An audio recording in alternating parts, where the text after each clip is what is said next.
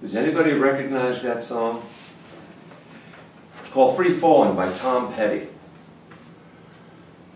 The song was written back in the late 80s, and to this day, almost 30 years later, people know this.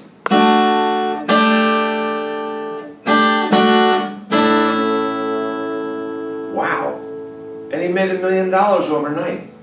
It consists of 3 different chords. There's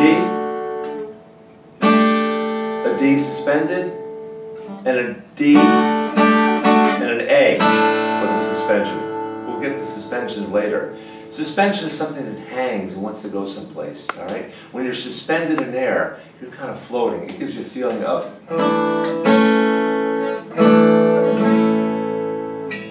I played the song and I didn't use the words, and I was able to communicate with you. I'm going to play a song in English, and you're going to tell me the name of it.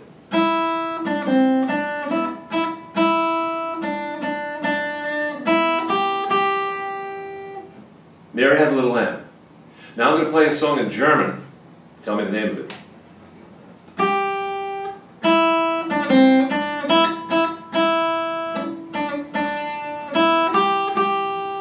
Mary Had a Little Lamb in German. Now I'm going to play a song in Japanese. Tell me the name of it.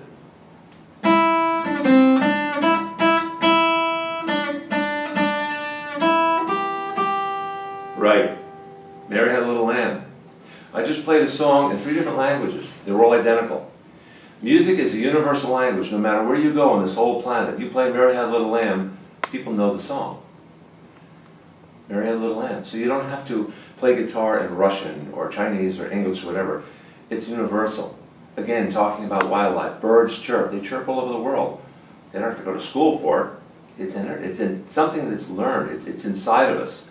Music is something that's inside of us that comes out of us. It's like when we yell, yikes! Or when we're happy, yippee! It's something that comes out of us. It exudes. It emanates from our soul, our mind, our spirit, our feelings, our emotions. So it's not something we're going to learn with a book.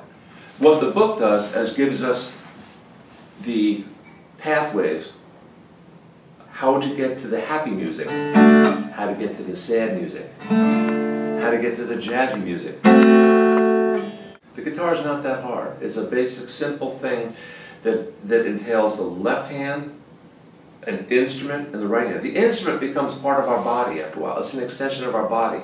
I learned this in guitar building. I used to hold a scraper blade. When I was working with a piece of wood, I would touch the wood, and eventually that plate wasn't even there. It was my fingers stroking the wood. And the plate was doing the work. So it was an extension of my body. When you're playing a guitar, it's important to have one that's comfortable with the body. You don't want to give a big thing to somebody really tiny when it's somebody big. Guitars are built in sizes, just like shoes are. And they're comfortable.